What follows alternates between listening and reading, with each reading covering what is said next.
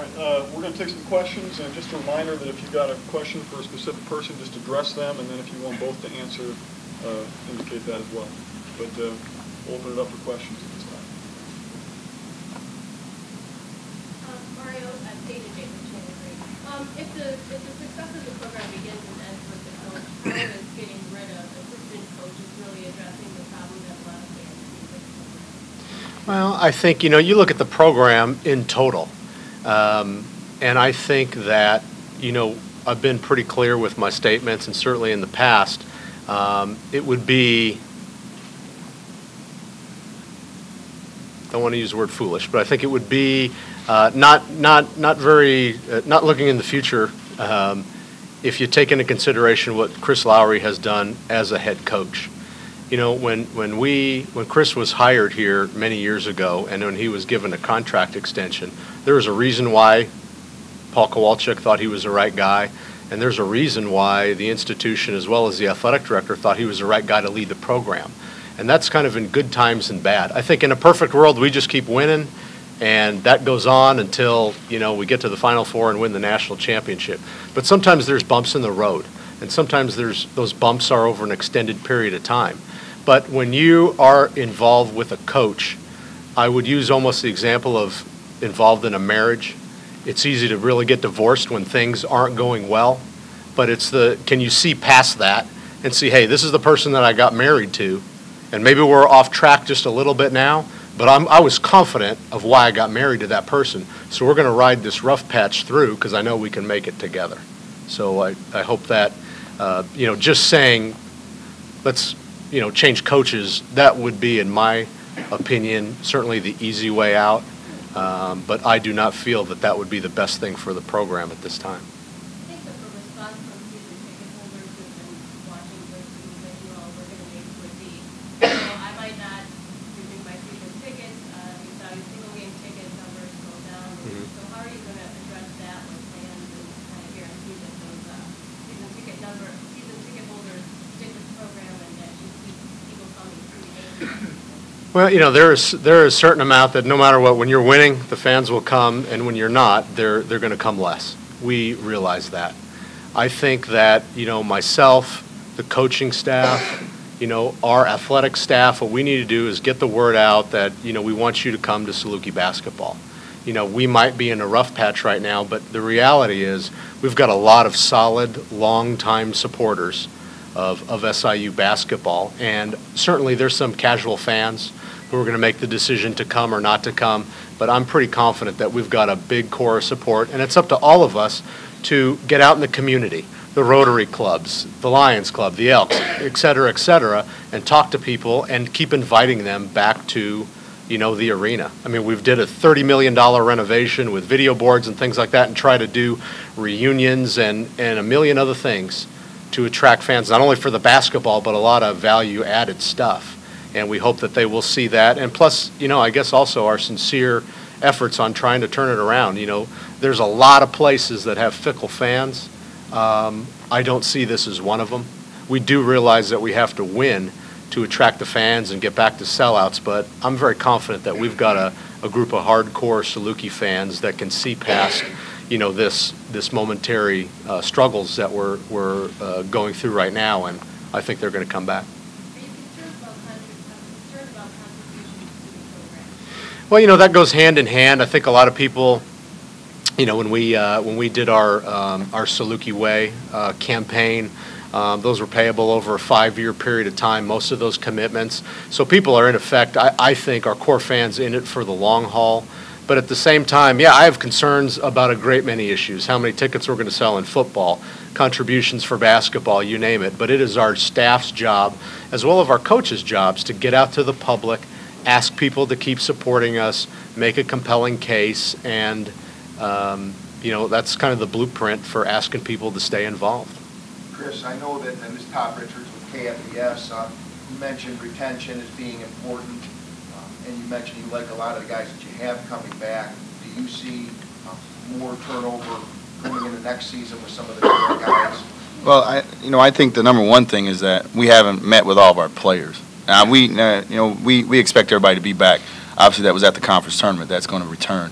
So, we have a player and coach meetings after the season, and at this point we're not expecting anything crazy to happen. Chris, I'm Sam from WIDB. You talked about fans. You stepped back into the game.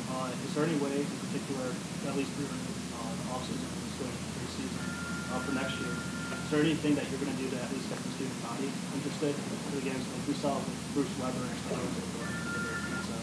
Is there anything something like that? Well, I think the number one thing is that we stopped doing that because we brought them to the arena. We brought pizzas. We actually have done that still, but we haven't publicly said we do stuff like that. I think that's the number one thing with me is that we got to continue to get to them and get the students to come back. And but it's just like anything else. You have to give them something to want to be around. And I've always been a part of the student side of it because I understand the component. And we've done pizza parties in the arena after practice and had them come to practice last 5 minutes. But I think that the dog pound has been the biggest thing that I've been associated with it, as opposed to the students, because the incentives of being a dog pound and be able to sit there, we have to find out what the students want, I think, more, and look at it at that point, and then go from there. Chris, how has this whole situation affected recruiting, or has it at all?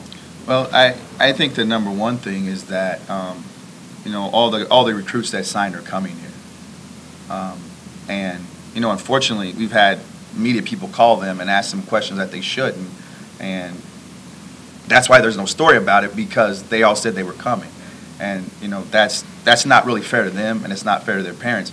They're coming here obviously because of me, but number one is because of this place, and that is the number one reason. And to question that in a time where it's an unknown is wrong. But these guys are coming, and that's the good part about recruiting. We signed them; they're coming. They're excited. You think with 2012? Well, yeah. I mean, we have a commitment still in 12. So I mean, those and like I said, these are all kids that knew us when they were little kids, and saw how kids played for me, and want to be a part of that experience. Not the experience that we've suffered through the last couple of years, but the experience of seeing us and seeing how hard we play, and hearing things as a kid when you hear a commentary say, these guys always play hard. If you want to know what it means to play hard, watch this program. And those are the reasons why we've gotten the kids we have right now. Mario, when will you announce which assistant coaches are going to let go? I can't determine at the present time when all the contractual stuff will be completed. So we'll move as fast as we can. Obviously, we need to and want to get new assistant coaches in. Certainly the right assistant coaches. So we're not going to necessarily rush out and do something. But at the same time, these things take a little time. So don't know the answer to that, but bear with us a little bit. Chris, I'm Joe Augusto with WIDB. You talked about how you expect all the players that were with you on the St. Louis trip to come back. What does that mean with Gene Key? I mean, it's still the same as far as player meetings are concerned. With him, he had different issue than the rest of the team, and dealing with from the suspension stuff. And I'm going to still have my meeting with him. He's still a part of the program, and it'll be addressed after we visit. As a result of court cases or whatever against those three players being resolved, does that have any effect on your outlook or what they're going to do? No, that process was handled by the other two players, is what I'm saying, and the right way. So that's where it's at with him. You talked about the meeting with Mario, and you heard things that you needed to hear. Can you take us through some of that, and maybe when you evaluate where things are now as opposed to following the Sweet 16 season, what has to change? Well, I mean, that's obviously stuff that we obviously don't want to probably share any of that was said. But the thing about it is, change came about from it, and that's the most important thing. Like I said, it can't be the status quo. It has to be changed. We both talked about some of the things we talked about in the meeting, But as far as specifics, it was a very good meeting. When you look at the issues, what's the, as far as for you, maybe the thing that has to change specifically, that I need to do better for this to go forward? Well, I think that I got to be the head recruiter again. I got to be out. That was my deal. I've worked like an assistant. That's the reason, that I've had success, because I've been gone all the time. I've worked as if I wasn't the head coach, and I think that's the number one thing that about myself, that I have to do more of and get back to doing again. And then also, what changes do you need out of your staff? If you're making changes in the staff, what do you need out of them to? Well, I think, I don't think it's fair to discuss the specifics of that side of it. It's my program. So if the head's got to get right before the body does. So, I think that, that'll be addressed once I correct my own issue. Mr. Moccia, Jacob, with the Baylor Egyptians, we've heard rumors that there was a possible buyout of Coach Lowery's contract. Was that ever considered? And did money play any factor in the change that was made? Yeah, that's a great word you use, rumors, because there was a ton of them on that and many, many other issues, and that's just what they were. I will say this, that there is not one topic that has to do with SIU athletics that finances aren't virtually at the top of the consideration list in everything that goes on. Certainly with the way of the financial shape the athletic program is in, the university and the state of Illinois. So, as far as discussions on finances, there's not one thing that Mark Scally, our CFO, isn't brought in on, because every single thing is affected. But I'd answer by saying you used a terrific word, and that was rumors.